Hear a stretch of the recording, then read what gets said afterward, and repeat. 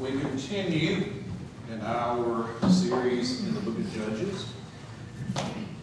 Woodsheds, as we remembered from last time, was a place where they stored the wood separate from the main building, whether it was a house or a store. A woodshed became a symbol of a place for discipline. And I think that is after woodshed, but not really what I had in mind, but the only one I can find that to try to give you the image. Peter Cartwright was an old-timey preacher.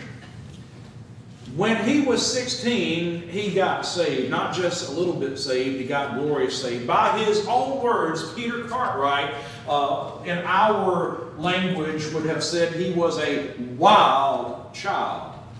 But he got saved. God called him to preach, and he became a preacher evangelist. Now, he didn't have a lot of book learning, a lot of education, but he had a whole lot of common sense. But there was something unique about him.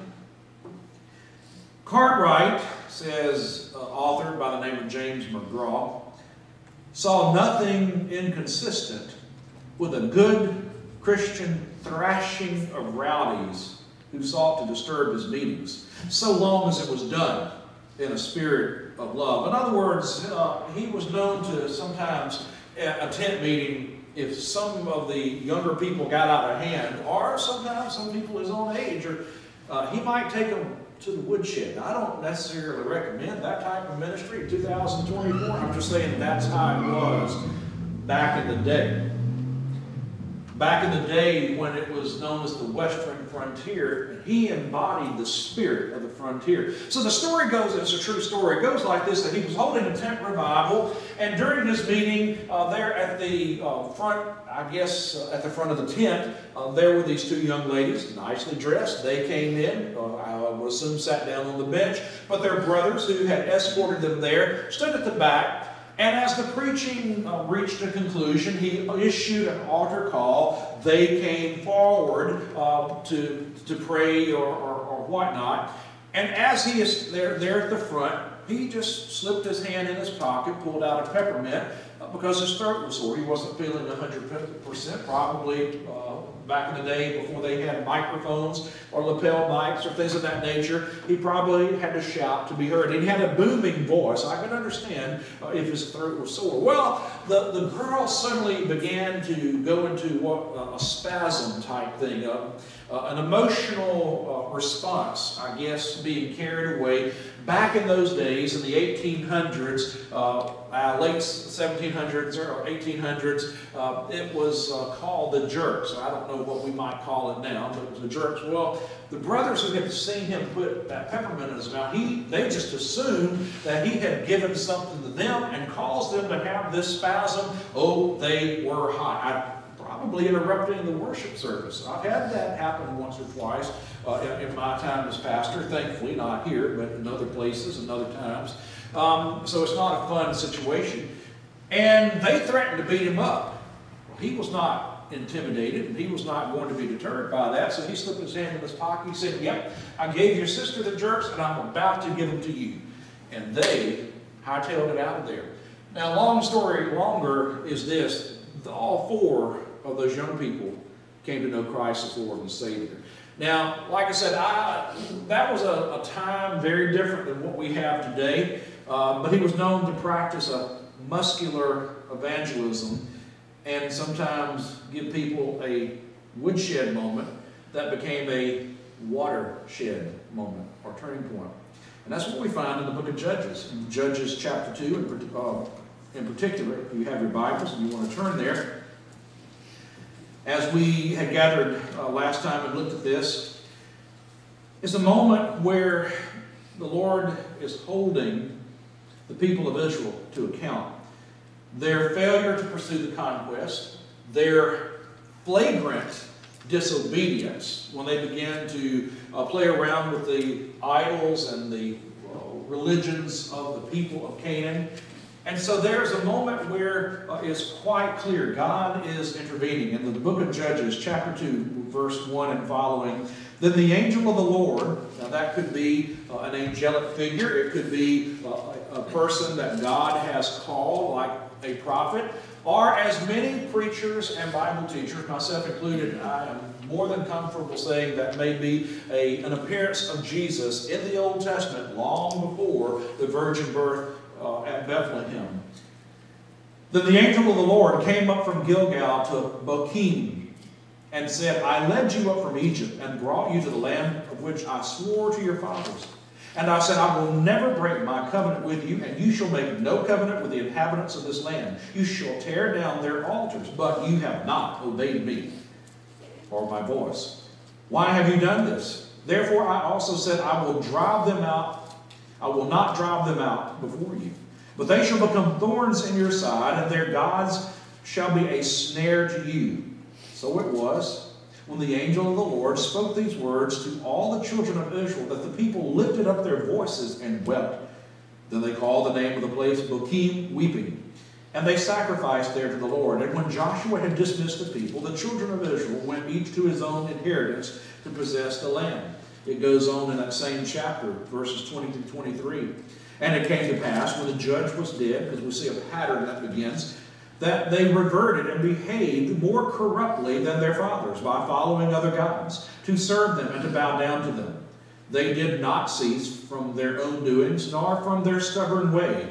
Then the anger of the Lord was hot against Israel, and he said, because this nation has transgressed my covenant, which I commanded their fathers, and has not heeded my voice, I also will no longer drive out before them any of the nations which Joshua left when he died, so that through them I may test Israel, whether they will keep the ways of the Lord to walk in them as their fathers kept them or not. Therefore the Lord left those nations without driving them out immediately, nor did he deliver them into the hand of Joshua.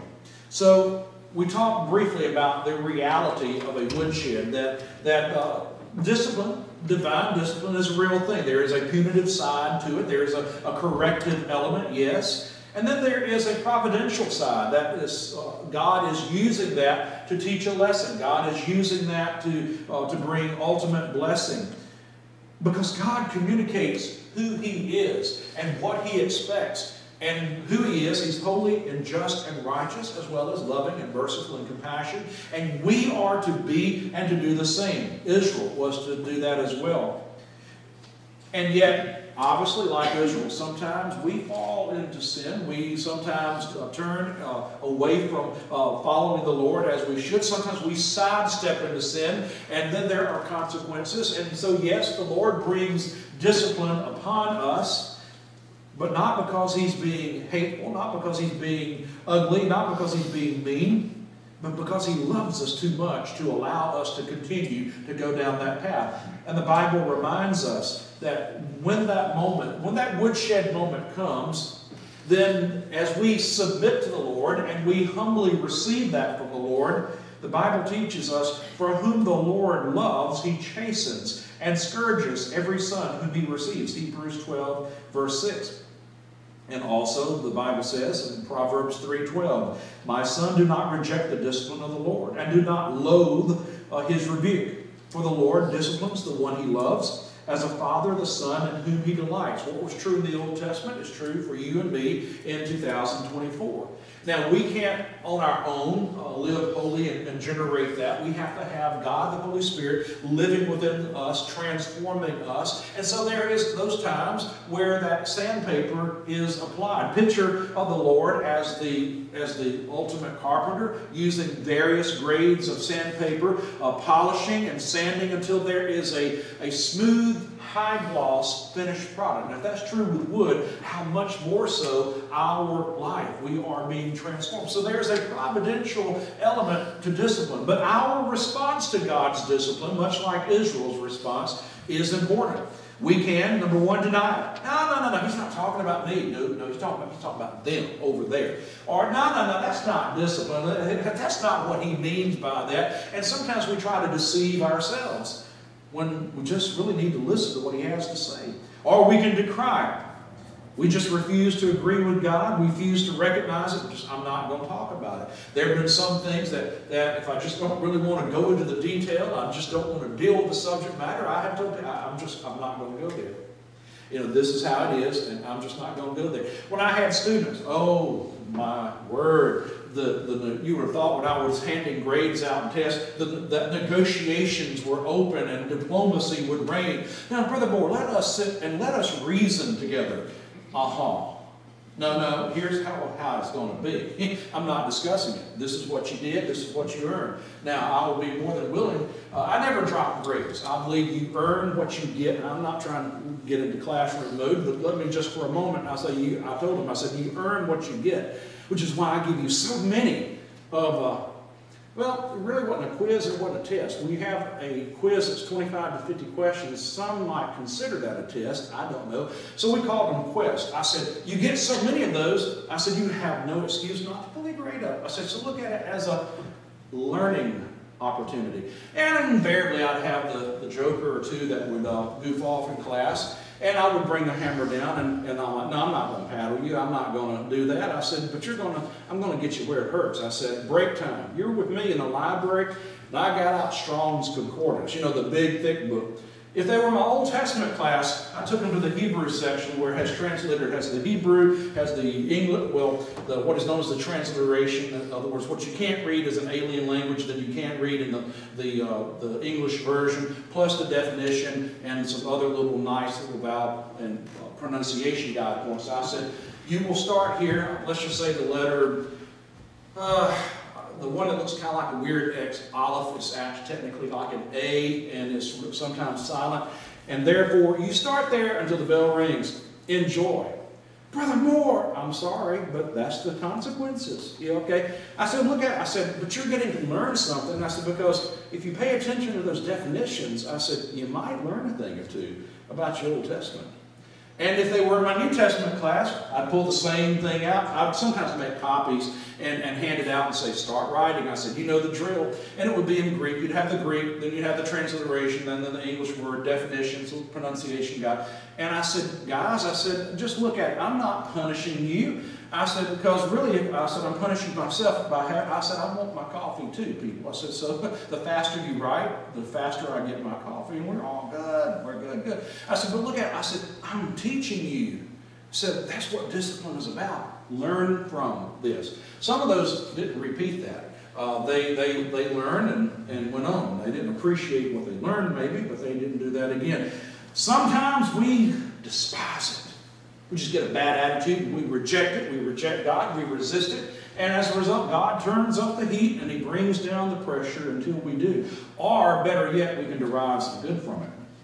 Allow it to have its perfect and practical work as it conforms us to the Lord's image. As we repent, that means we agree with God and we stop going in our direction and go in His direction. Changing the way we think, changing the way we feel, changing the way we speak, and changing the way we act so that we are now in line with the Lord rather than deviating from Him. Charles Spurgeon said, I bear by willing witness that I owe more to the fire and the hammer and the file than to anything else in my Lord's workshop. I sometimes question whether I have ever learned anything except through the rod. When my schoolroom is darkened, I see most, end quote. So just kind of to bring you up to speed where we've been. Now, where are we tonight? I want us to look at the reflections about woodshed moments. So the first one is that woodshed moments are often necessary. Our Heavenly Father, who is just and holy and righteous, He expects us to be and do the same. The Bible says, be ye holy, for I, the Lord your God, am holy. That's not just, well, that was the Old Testament, that's not now. You and I are made holy in Christ, and there is a participatory thing. We have a choice to make to live God's way and to incorporate God's Word into our life and to live it out. And when we don't, and we deviate from that, then there are problems. We participate by faithful obedience. The Bible tells us, therefore, brethren, we are debtors, not to the flesh, to live according to the flesh. For if you live according to the flesh, you will die. But if by the Spirit you put to death the deeds of the body, you will live. For as many are as led by the Spirit of God, these are the sons of God. For you did not receive the spirit of bondage again to fear, but you received the Spirit of adoption, by whom we cry out, Abba, Father. The Spirit Himself bears witness with our spirit that we are children of God. And if children, then heirs, And heirs of God, joint heirs with Christ, if indeed we suffer with him, that we may also be glorified together. Romans 8, so when you connect that back to Proverbs and Hebrews, then if we are a child of God, we should expect that the Lord will discipline us. There are times where it's a punitive thing. God has called me on the carpet before when I've had a bad attitude, but also a providential, a learning experience, because it is necessary. Because we're meant to be moving forward. If we stand still and stagnate, ultimately we are declining. When we deviate, he corrects us. And the correction may be gentle. There are times God says, you know that's not a right thought. You know you shouldn't have said that. And I go and I apologize, or I try to make right what I've done, or do what I should have done in the first place. You know, Lord, I'm sorry, that was a terrible attitude I had at Walmart. Or, you know, like today, like I want to eat my food away from everybody. I don't want to sit at the picnic table. I don't do picnic tables. I just like my privacy. But, you know, nobody was forcing me to sit at the picnic table. I was able to go with my wife, and we sat at the little table, just the two of us, had a nice, cozy, quaint little time, you know. But my first thought was, really? Seriously? You know, I come all this way to have to sit at the picnic table. Nobody was making me do nothing. So I said, Lord, I'm sorry. I'm sorry. I said, maybe I'm a little hangry. So I want my food, you know. And they finally brought it, and everything was nice again. But then sometimes God's discipline may be intense, just as the situation or the condition warrants. Jim Benson said it best: God will deal with us as gently as he can, or as harshly as he must. So let's apply that. Let's be thankful that we have a Heavenly Father who chooses to correct us, because he does so out of love. I'm not talking about judgment. Judgment is for unbelievers. I'm talking about the discipline of God. That he chooses to correct us when we falter, when we deviate, so that we do not remain deviant in our spiritual life. And so the woodshed moment can become a watershed moment. And then number two, woodshed moments are really an assessment when you think about it. Just like with the people of Israel, so with the church, and even in our own private individual lives, our motives are laid bare, our methods are laid bare before the Lord, our actions are laid bare, our attitudes are laid bare, our words and our works are laid bare before the Lord. And sometimes we are headed in a willful, particular, and prideful direction, and we think we're right. Been there a time or two. I'm sure if I were to ask for a show of hands, I'm not, but if I were, if we were honest, well, all hands would probably go up at some point. You know, to think I am right and I'm justified by this, only realize, well, okay, I might be justified in the subject, but if my attitude is ugly, then I'm not being Christian about it, so I've already failed the test. So there are times where, you know, we have to bring it to the Lord. Lord, you know, I'll lay it before you, and if there's something wrong with it, show me, teach me, change me. Because we must hear the truth as it is, not how it might be, not how we wish it would be, or that it could or would be, but as it is. No room for excuses, no room for explanations, but extreme ownership. I'm sure that Israel would have loved to have argued and negotiated with God when the angel of the Lord was present in that woodshed moment at Bochim, but he didn't give them that opportunity. This is how it is. This is the truth. It's laid bare. But he that doeth the truth cometh to the light, that his deeds may be manifest, that they are wrought in God. John 3:21. And Jesus cried out and said, He who believes in me, believes not in me, but in him who sent me. And he who sees me sees him who sent me. I have come as a light into the world, that whoever believes in me should not abide in darkness. And if anyone hears my words and does not believe, I do not judge him, for I did not come to judge the world, but to save the world.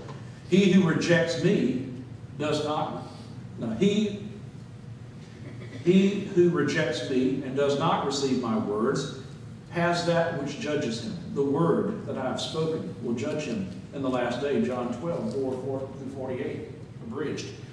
As we think about that, we come to the Lord. We're already laid bare before him. So we say, Lord, help us to walk into your light. And if there's something there, you know, search me, try me, as the song says, consume all my darkness. Shine, Jesus, shine. But do we really mean that? And that's what sometimes woodshed moments are about. So there was a boy that was getting dressed to go on a date, and he hollers out to his mom, who's in the other room. I guess she was sitting in her chair reading or something. He says, "Mom, is the shirt I have on, is it dirty, or do I need to get another one?" And without, a hesitation, she said, "Son, you know it's probably dirty. Put on a different shirt, a clean shirt." A few moments later, after he's dressed, ready to roll, he walks in to Mom. "You never even saw the shirt I was talking about. How did you know it was dirty?" She said, "Well, if it had been clean, you would have known it, and there would have been no need to ask me. Remember, if it's doubtful, it's dirty."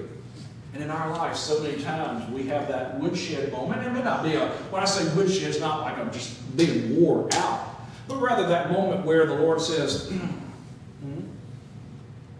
"Lord, is this what I want to do? Is this good? Or is this something that I should not do? Or Lord, is that movie something I don't need to go?" Well, if you have to question that, maybe that's your answer. It's not what you need to do. If it's not going to honor the Lord, if it's doubtful, it's dirty. So there are those times we need to come into the light, and the Lord's discipline upon us has that effect of educating us and instructing us. When you and I find ourselves assessed by the Lord in our motive and our method, in our attitude, in our action, in our word, and in our work, are you and I willing to change? And are we willing to be changed if and when there might be something amiss? Let's be real, not pretend. But there's a third point. Just as we talked about how woodshed moments are necessary, they're an assessment. But woodshed moments remind us that the Lord God is faithful. He was faithful to His covenant people. He was faithful to the covenant with Abraham. He never abandoned Israel, even when it was north and south. He did not abandon them. Oh, they abandoned Him. The northern kingdom pretty much took the worship of Jehovah God, then they blended it with, I don't know what. When you have, I think, the king that came after Solomon, he had Rehoboam his son, so Jeroboam, son of Nebat, who took it, and he had an opportunity to do something wonderful and to have God use that and glorify and eventually bring the nation back together. But he decided, no, I don't know if I'm going to really agree with that train of reference, so I'm going to go to a different, and I'm going to create my own version of the Jewish religion, and that's why basically he's son of nobody at this point and is held up as the poster boy of bad behavior for all the Old Testament. Just think about that. And so as we think about that, we're reminded that they took the worship of Jehovah God and they perverted it, turned it into something He never intended. And then comes Jezebel and her worship of Baal or Baal. I love the southern version, Baal, but you actually can pronounce it Baal. And the Baalim, which would be the varieties of pagan little gods that they would have worshipped and all the immorality that goes with that. And they blended that. You're going to wonder why Elijah thought, I'm the last man standing. The Lord says, no, I've got several thousand that have not bent the knee, they have not bowed, nor have they kissed the ring or anything else associated with Baal. When we think about that, God is faithful. He did not abandon the southern kingdom, even though for 70 long years they were exiles in Babylon. He always preserved a remnant.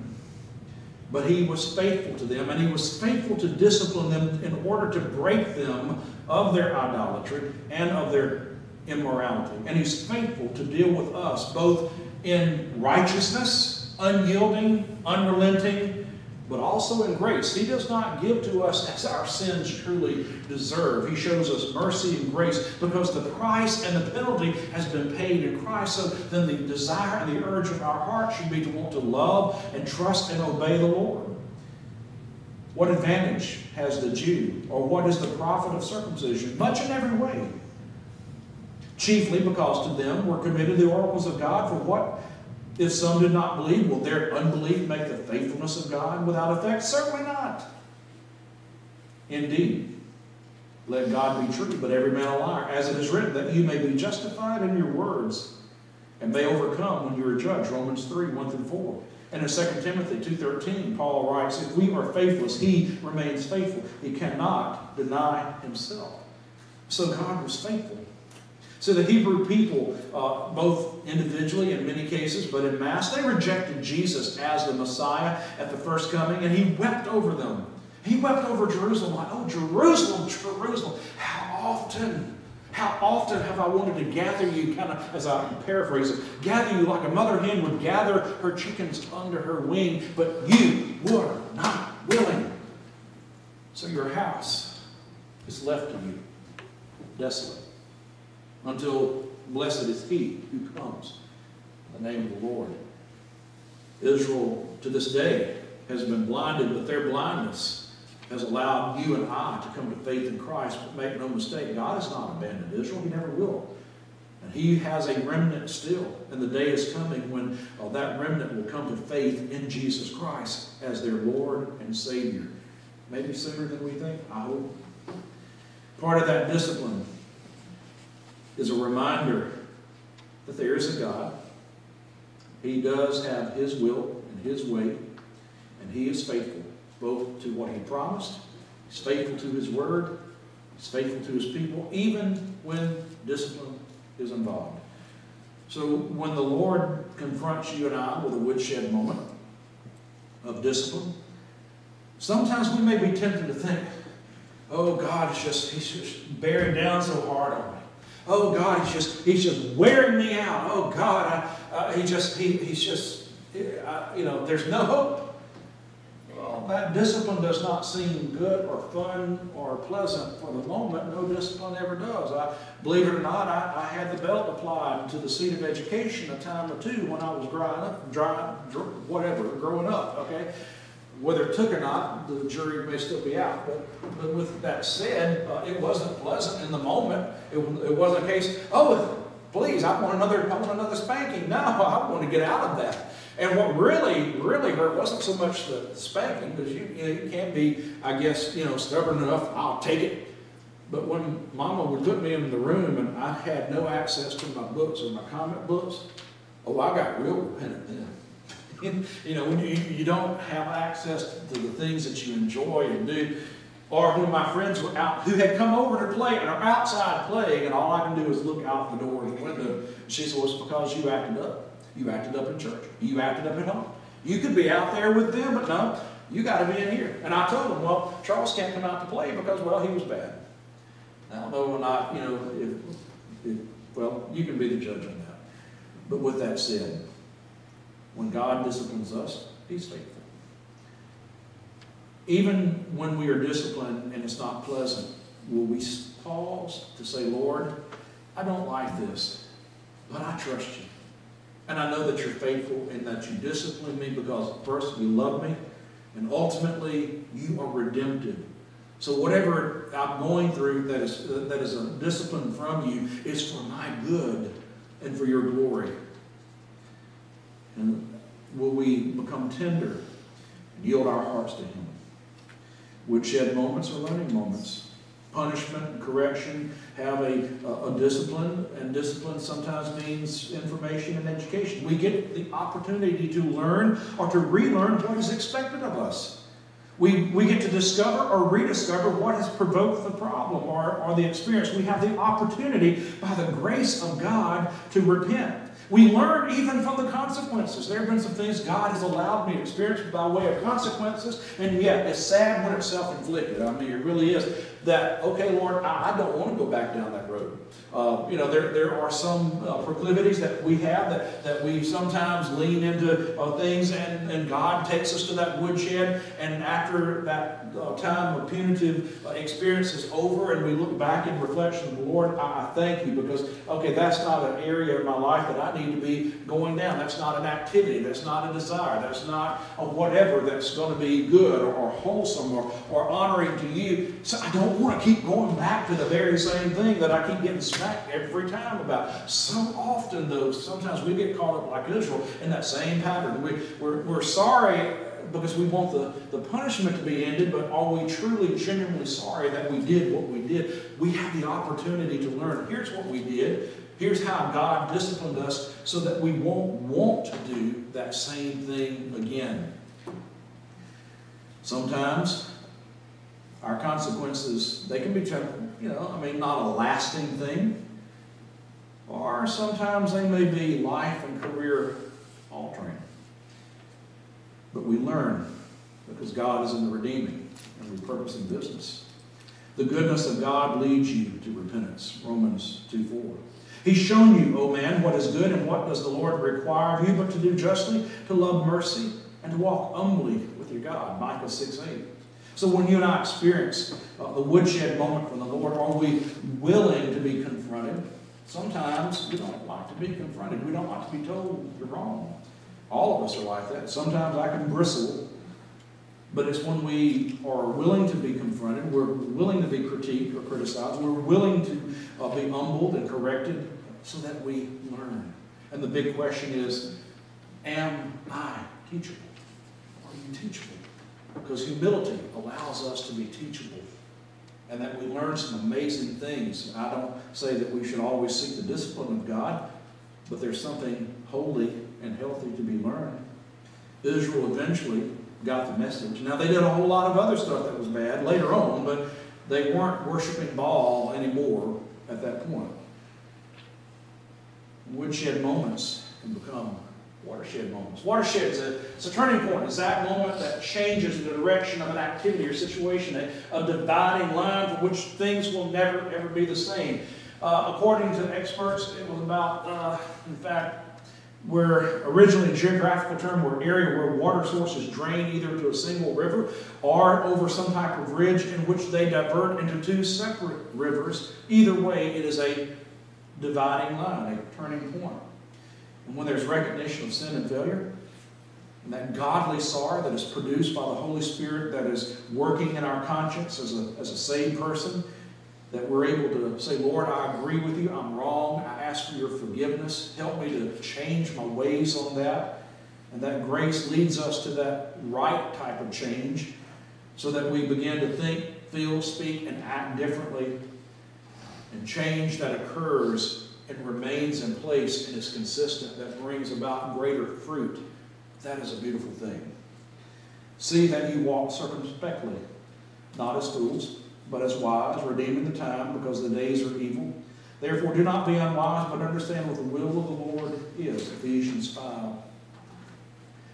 Are you and I willing to take that moment where we may have, in the past, and we look back at it and say, yeah, Lord, that was a time, that was a woodshed.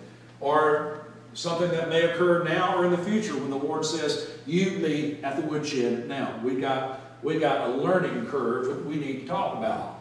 Are we willing to say, Lord, no, I don't like the woodshed, but if it will transform me into who you want me to be, then I'm willing to receive it. I'm willing to trust you for it. I'm willing to trust that you will take what might be a negative up front and transform it into something that becomes beautiful and beneficial so that I'm a different person and a better person than what I currently am? Are we willing to take that woodshed moment from the Lord and trust Him to turn it into a watershed moment so we look back and say, yeah, there's where God intervened. He got in my face with it and would not let me go any further. And because I yielded to Him, He sent me in a different direction, a better direction, so that not only was I blessed, but I was able to bless others. I think about opportunities before I came here. I thought, oh, this must be God's will. This is God's open door.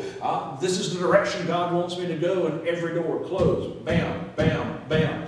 I'm like, okay. And then I had to remember a prayer that I prayed way back in 1996. Lord, whatever you want, anytime, any place, anywhere, whatever capacity, the answer is yes, even if I don't know the question. When I started praying like that, I got to thinking, Lord, I am so thankful that you shut those doors. I'm so thankful that those doors sometimes were slammed in my face, because sometimes I don't get the message, so it takes a little bit drastic action there. So that, God, I was willing to hear you and trust you, so that when you opened the right door, you led me where I needed to be, and I am grateful and thankful to be here at Chunky Baptist Church. Make no mistake about that. That those moments that were woodsheds became watershed moments. Write them down, because we can thank Him for His grace in the woodshed because he's redemptive, and we can thank him for his grace. In that woodshed, we look back, oh God, thank you. That what I thought was just an ugly experience actually became a turning point in my life. As we continue on through Judges, we'll be looking at some other elements and some of that pattern, that cycle on again. A spiritual pathology report. We'll be talking about that. And then eventually we'll start looking at some of the major and the minor judges. So there's so much to learn from that period of time that I believe is relevant for our time tonight. But as we stand and sing our hymn of invitation, I believe is I Surrender All. Sing it like you mean it. The altar's open. Will you surrender to the Lord? Are you willing to trust him and thank him for the woodshed and the watershed that he would have you to experience? You come.